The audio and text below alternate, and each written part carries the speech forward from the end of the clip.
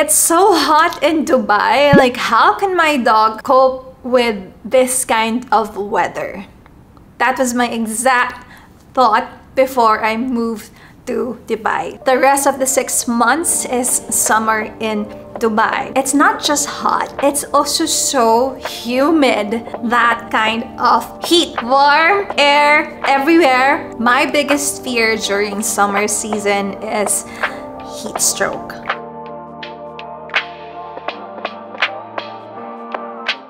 Good day everyone and welcome back to the channel. It's been a very hot minute since we had the sit down chat. So Bear has had his summer cut. Ay, so handsome. Ay, so handsome. Okay, do you mind going up here instead? Can you go up here? Can you go up here, dear? Up. Yes. Sit down. Sit down. Very good boy. Can you stay there while mommy talk to our friends? Is it okay? Let them see how handsome you are. See? You're so handsome. So handsome.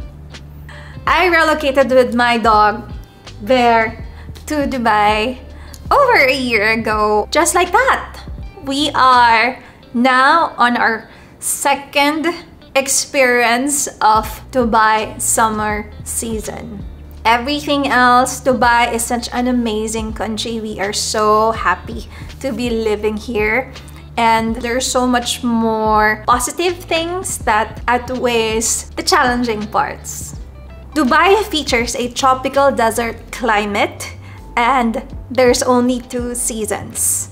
First is winter, which starts around mid-October and you would feel the cool wind up until mid-April. But actually this year, it was still a bit cool even up to the first week of May. The rest of the 6 months is summer in Dubai. Now don't panic just yet. There's actually different leveling of Dubai summer. So in the early months of summer, April, May, and even the early months of June, you'd be surprised that the weather is still tolerable. I've lived in a tropical country, Malaysia, Philippines. That's why I'm able to say with conviction that it's tolerable heat. Now, the real hot summer in Dubai, you feel it around July. August is actually the peak of the summer. It's the hottest month, and that's when usually a lot of people are either hibernating in their homes, chilling with their air conditioning, or they go overseas, they travel, or go back to their home countries. Just so you have a bit of an idea of how hot it can feel, because it's not just hot, it's also so humid. The minute you step out, you immediately feel yucky. And one way to describe the air that you experience when you step out of the house of air conditioning is when you're baking. When you try and open the oven while it's baking, you feel hot air. That's exactly what we experience here in Dubai. That kind of heat. Warm air everywhere for a couple of months. So there's no escaping of that. Summer is not new in Dubai. The whole nation has been living in this environment for a long time already. They've found ways to make sure that the living condition is safe and bearable for the residents. I'm gonna share to you the things that I've learned along the way based on my research and talking to other people as well who has been living here in Dubai for quite some time. Number 1, make sure to keep your dog hydrated.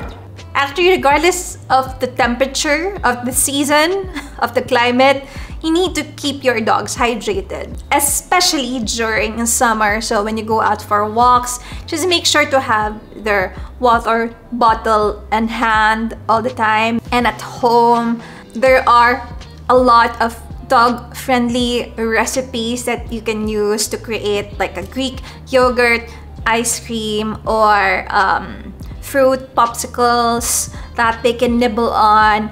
And for Bear, he really enjoys cold fruits, so opt for fruits that's really rich in water, like watermelon, melon, and dragon fruit. Bear loves those fruits. The challenge with Bear is he's not a very big water drinker, so I try to be very creative on how I can make sure he's hydrated, especially during the summer season. Next, please make sure that you provide a safe, cool environment for your dog. Don't leave them outside, please. Take care of your dog. Make sure you make arrangements for them before you travel, or if you're gonna leave them in the house, leave them inside the house with the air conditioning, with access to water. So please, please, please don't leave your dog outdoors unattended for a long period of time. Walking your dog out during the summer season can be tricky, but it is manageable. I personally would go out to my balcony first, stay there for a couple of minutes, and assess whether can I tolerate this temperature? Do I feel safe to go out in this temperature, in this humidity? And that's the only time that I would go out. In fact, even after stepping out, another thing that I do is I would physically put my toes, my feet on the cement just to assess whether if it's a temperature that I can manage to walk in barefoot. And that's when I know, okay, my dog can manage to walk on it. There are also other ways that you can protect your dog's paws. I know some people get their dogs those booties, they're cute booties, or even like sticker pads, but I tried that with Bear, of course. He didn't like it. He doesn't like it. He actually had a funny video of trying it on for the very first time when he was walking. So funny, but it makes the experience. He does wear it. He will wear it, but it just ruins the walking experience because all he's worrying about is, oh, what are these things that are in my paws and my feet? He doesn't feel comfortable at all. There are ways to make sure that it's a safe walking activity for your dog. Another is actually, I haven't tried it personally, but I've seen it, especially with big dogs, like the cooling vest. I think they dilute it in cool or cold water, but not freezing, because that also is bad for the dogs. That's another thing that you can use to help make walking outside during summer in Dubai bearable. Now, what do you do during the August months wherein it's really, really dangerously hot outside?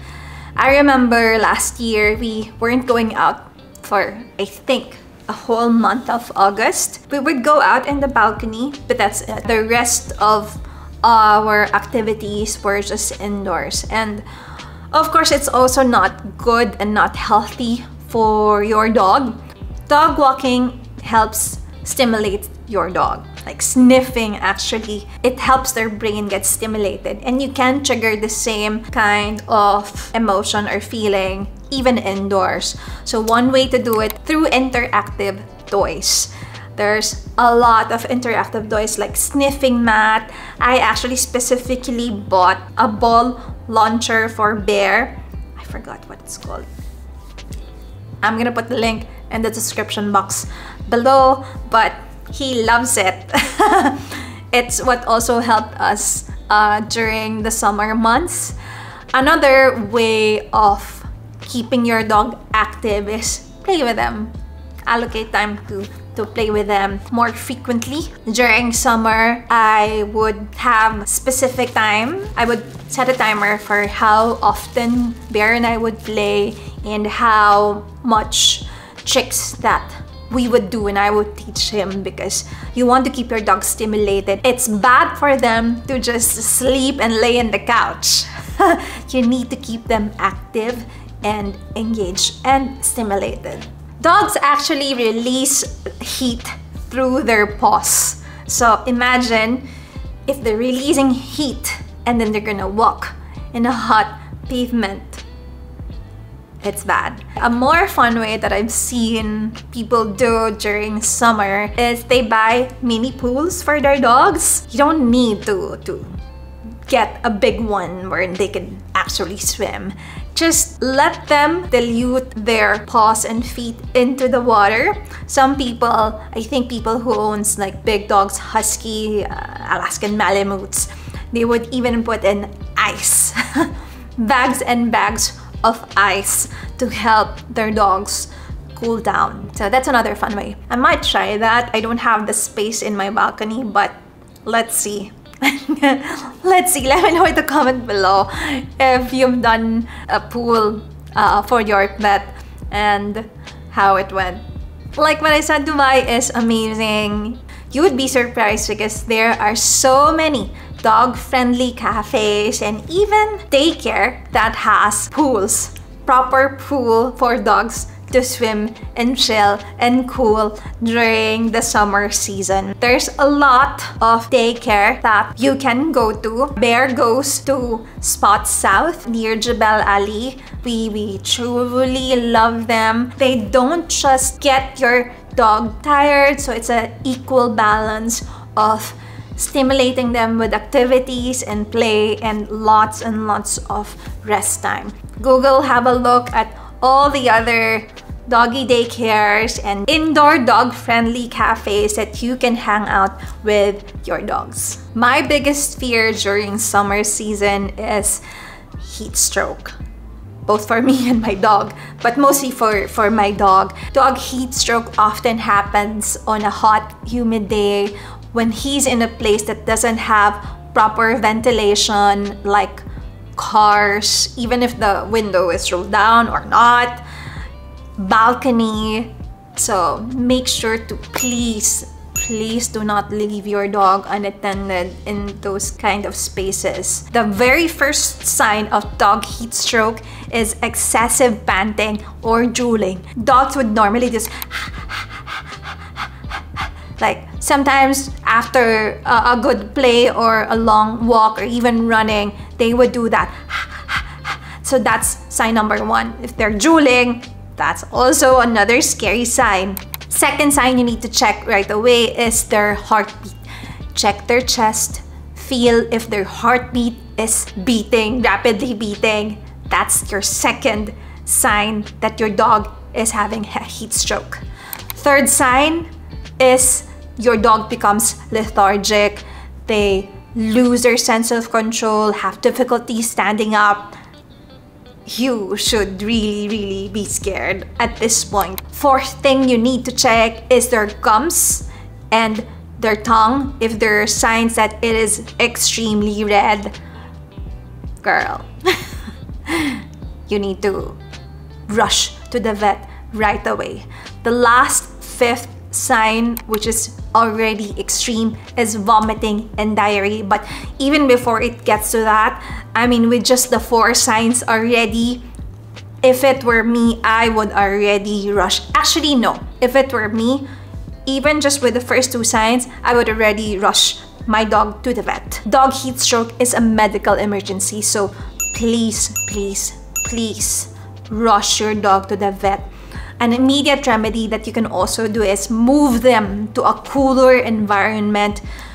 Offer them, provide them with fresh water to drink, and try to soak them with cool or cold water. Either you wrap them with a damp towel or hose them down with cold water. Cold and cool, but not freezing, because that is also bad for them. Like what I've always said in the past, having a pet is a commitment. It's not something you do out of a whim. It's like having a real child whose life and well-being depends on you. So please make sure to provide a safe space for your pets and make sure that they're chilling their best life during the hot summer weather in Dubai.